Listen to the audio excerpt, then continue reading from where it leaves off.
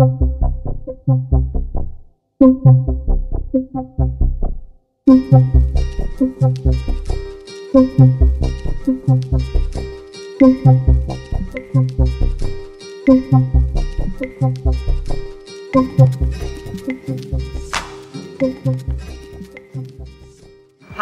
my name is Colleen Boland, and I'm from a small village in New York State, in the United States.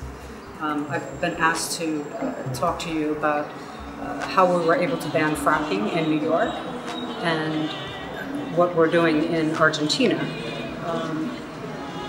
We were successful in New York because we used the tremendous amount of science that has now been put together and compiled in a document that is now translated into Spanish, the Compendium on Harms of Fracking.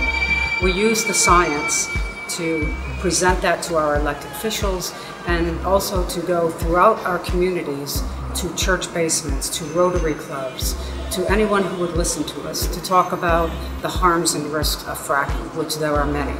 There's risks to our air, our land, and our water, which water is life, of course.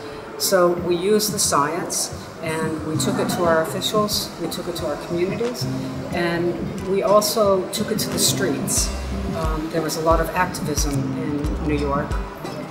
We were able to get large numbers of groups of people and create grassroots movements to take the science to the streets.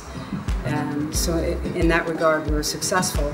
So we have a ban on fracking in New York, but right now our battle continues because not only is there the process of fracking, which is the drilling process that maybe most people are most familiar with, but we also are now battling infrastructure, which are the pipelines that deliver gas from states that still allow fracking.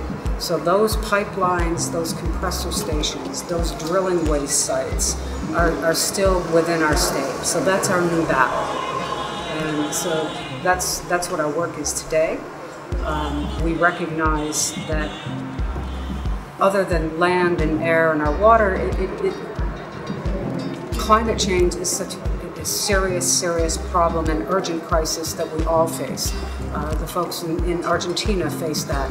The folks in Belgium face that. To have an exchange of information, to discuss our successes that we've had in New York State and throughout the United States, and also to learn what's happening here, because we are a global community and it's so important to work together on all of these issues. So we hope to be able to, again, to talk about our successes and to find ways that we can all work together for the global community.